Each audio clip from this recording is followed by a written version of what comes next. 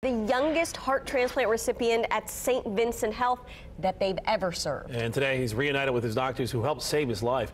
Wish TV's Tim McNicholas joins us now. And Tim, man has a lot of heart in more ways than one. Yeah, that's right. He's a 16-year-old from Noblesville. In a lot of ways, he's just like any other kid. You know, he loves video games, hanging out with his friends. He's also into military history. But what sets him apart from most is his fight over the past couple of years.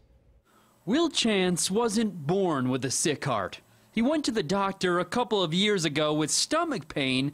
They did a scan and learned his heart had enlarged. We don't really know why, maybe a virus. Cardiac surgeon Chris Salerno says the situation was life-threatening.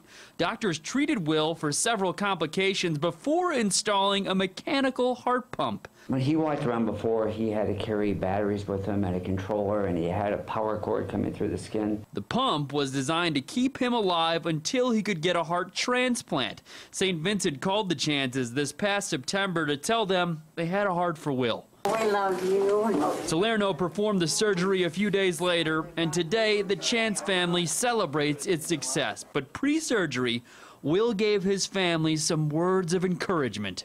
No matter where I wake up, it's going to be a good place. If I was to wake up here in the hospital with a new heart, that'd be good. Or if I'd wake up in heaven, that'd be good too. There are no words great enough to say how thankful we are to the entire team. Will says he's happy to lose what he calls the extra luggage, and he's looking forward to this summer. Really just getting to do stuff with my friends and be able to keep up with them more and, do certain things that I wasn't able to do before, like go swimming. The Chance family says when the time is right, they'll reach out to the donor's family to say thank you. Because of them, I'm here today, able to live a normal teenager life. So Will takes medication daily to keep his body from rejecting the heart, but as you can see, he is recovering. He may need another transplant. The average post-surgery survival is about 15 years. For now, he's just enjoying life with his new heart.